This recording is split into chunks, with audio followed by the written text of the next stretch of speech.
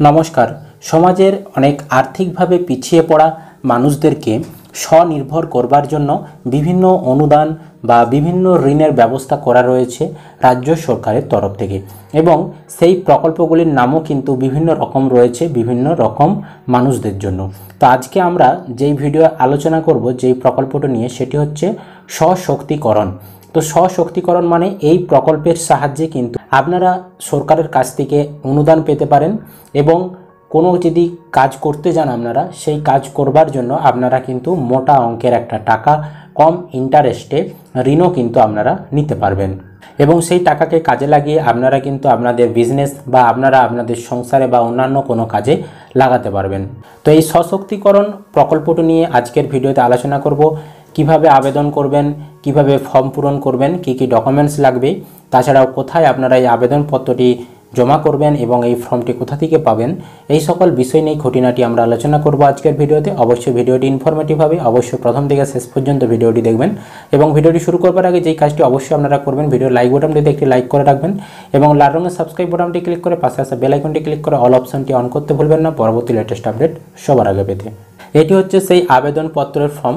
এই ফর্মটি কিন্তু আপনাদেরকে পূরণ করতে হবে। যিনি আবেদন করবেন তিনি একটি এখানে ফটো চিটিয়ে দিবেন, রঙিন পাসপোর্ট মাপের ফটো, এবং এখানে উপরে লেখাই রয়েছে জেলা ম্যানেজার, পশ্চিমবঙ্গ তপশিলি জাতি ও আদিবাসী উন্নয়ন ও শিশু নির্গম।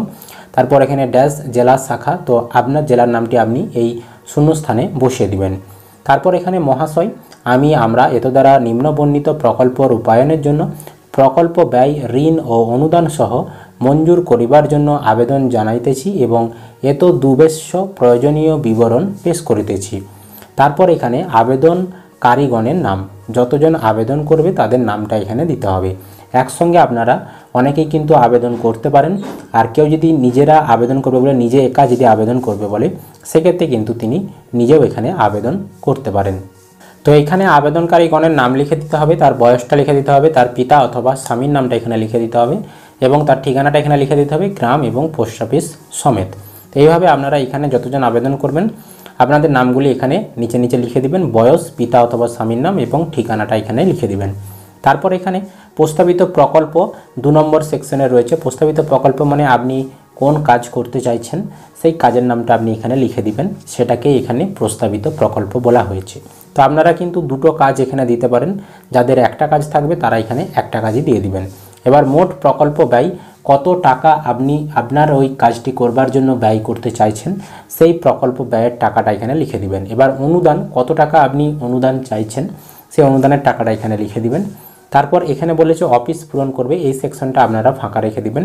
তারপর কর্পোরেশনের প্রান্তিক ঋণ টাকা করার জন্য, তো প্রান্তিক ঋণ কত রয়েছে সেটা আপনারা এখানে লিখে দিবেন, আর যদি প্রান্তিক ঋণ না থাকে সেক্ষেত্রে এই অংশটা ফাঁকা রেখে দিবেন।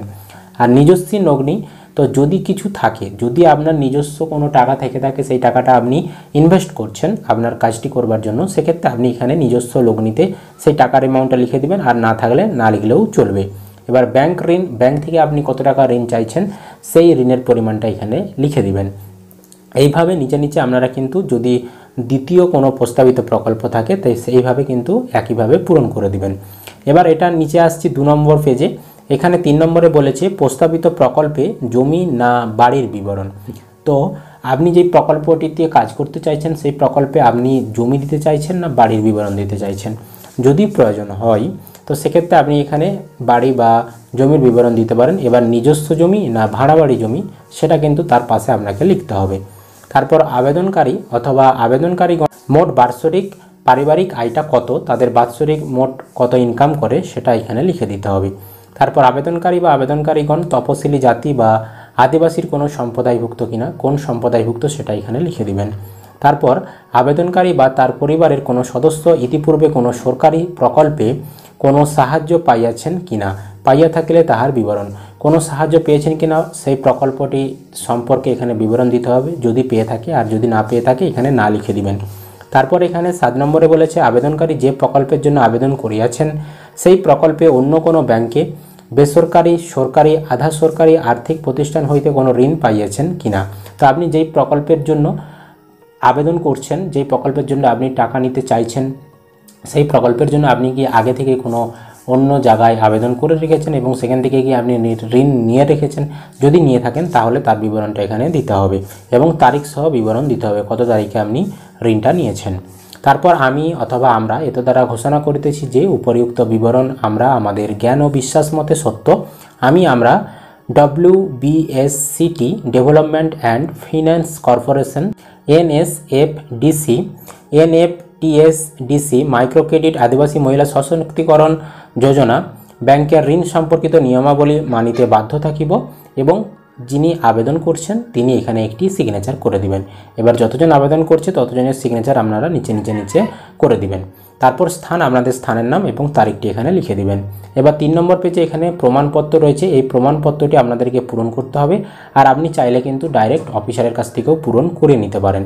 তো এই প্রমাণপত্রটি হচ্ছে শ্রীমতী, আপনার নাম থাকবে, গ্রাম অথবা শহরের নাম, পোস্ট অফিসের নাম, গ্রাম পঞ্চায়েত অথবা ওয়ার্ডের নাম্বার আর জেলার নাম, এই এলাকার একজন স্থায়ী বাসিন্দা, তারপর এখানে তাহার পরিবারের বাৎসরিক আয়টা এখানে দেওয়া থাকবে এবং আমি ঘোষণা করতেছি যে উক্ত ব্যক্তিকে ঋণ করিলে আমি প্রত্যক্ষভাবে অথবা আমার প্রতিনিধির মাধ্যমে ঋণ গ্রহীতার স্কিম অনুযায়ী কাজকর্ম চলিতেছে কিনা উহার উপর নজর রাখিব এবং ঋণ গ্রহীতা যথাসময়ে ঋণ পরিশোধ না করিলে ঋণ আদায়ের ব্যাপারে নিগমের সহিত সর্বপ্রকার সহযোগিতা করিব এবং সার্টিফিকেট প্রদানকারীর স্বাক্ষর, যিনি সার্টিফিকেটটি আপনাকে লিখে দিবেন তিনি এখানে একটি সিগনেচার করে দিবেন এবং তার অফিসিয়াল সিল এবং তারিখটি তিনি এখানে দিয়ে দিবেন। এবার আপনি এই প্রমাণপত্রটি কাদেরকে দিয়ে পূরণ করাতে পারবেন তাদের একটি লিস্ট এখানে দেওয়া রয়েছে। সভাপতি, এক্সিকিউটিভ অফিসার, পঞ্চায়েত সমিতি, বিডিও, তারপর MLA, চেয়ারম্যান, কমিশনার মিউনিসিপ্যালিটি বা প্রধান গ্রাম পঞ্চায়েত, গেজেটেড অফিসার, গ্রুপ ও সার্ভিস, জেলা ম্যানেজার, তাছাড়াও এখানে আরও অন্যান্য অফিসারদের নাম রয়েছে, আপনারা এখানে স্ক্রিন থেকে দেখে নিতে পারেন।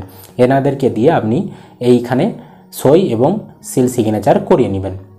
মূলত এই প্রকল্পটা কিন্তু আপনাদের ঋণের ব্যাপারে, আপনারা কোনো কাজ করতে চাইছেন, সরকারিভাবে কিন্তু আপনারা ঋণ নিতে চাইছেন এবং সেটা কিন্তু অল্প সুদে বা আপনাদেরকে কিন্তু অনুদানও দেওয়া হয়ে থাকে এই প্রকল্পে। বেশি টাকা কিন্তু আপনাকে শোধ করতে হয় না, আসল টাকা যেটা দিয়েছে সেটা শোধ করলেই হয়ে থাকে এবং এখানে কিন্তু প্রচুর ছাড়ের ব্যবস্থা থাকে বা অন্যান্য সরকারি ভর্তুকি বা অনুদানের ব্যবস্থাও কিন্তু প্রচুর থাকে। আপনারা চাইলে এটি কিন্তু আবেদন করতে পারবেন এবং আপনারা কোনো কাজে কিন্তু সেই অর্থটি ব্যবহার করে নিজেরা স্বনির্ভর বা সশক্তিকরণ যে প্রকল্পটি নামাঙ্কিত করা হয়েছে সেটি কিন্তু সার্থক করতে পারেন। এবার আপনারা এই ফর্মটি কিন্তু আপনাদের লোকাল পঞ্চায়েত বা বিডিও অফিস থেকেও পেয়ে যেতে পারেন। সেখান থেকে আপনারা ফর্মটি নিয়ে সেখানেই কিন্তু আপনারা এই ফর্মটি জমা করবেন। আর এই যে আবেদনপত্রটি এর সঙ্গে কিন্তু আপনাকে আপনার কাস্ট সার্টিফিকেট জমা দিতে হবে, আপনার পরিচয়পত্র যে কোনো একটা জেরক্স জমা দিতে হবে এবং আপনি যে কাজটি করতে চাইছেন সেই কাজের সম্পর্কে একটা প্রজেক্ট রিপোর্ট বানিয়ে কিন্তু আপনাকে জমা করতে হবে। আরেকটা ব্যাপার, এই প্রকল্পটি কিন্তু কেবলমাত্র তপশিলি জাতি ও আদিবাসী মহিলা যেটা রয়েছে তারাই কিন্তু আবেদন করতে পারবে, এটা কেবলমাত্র মহিলাদের জন্যই। কিন্তু আপনি যদি ঋণ বা অনুদান পেতে চান সরকারিভাবে অল্প সুদে বা আপনি যদি ভর্তুকি পেতে চান আপনার যেই টাকাটি ঋণ নিয়েছেন তার উপরে, অবশ্যই কিন্তু আপনারা এইটি আবেদন করুন এবং আপনি নির্দিষ্ট জায়গায় জমা করুন। তো আশা করি আপনারা ভিডিওটি বুঝতে পেরেছেন। ভিডিওটি ভালো লাগলে অবশ্যই লাইক করবেন এবং ইনফরমেশনটি বেশি বেশি করে বন্ধুদেরকে শেয়ার করে তাদেরকেও ইনফরমেশন দেওয়ার চেষ্টা করবেন এবং চ্যানেলে নতুন এসে থাকলে প্রতিনিয়ত নিত্য নতুন আপডেট সবার আগে পেতে অবশ্যই চ্যানেলটিকে সাবস্ক্রাইব করতে ভুলবেন না এবং পাশে আসা বেল আইকনটি ক্লিক করে অল অপশনটি অন করে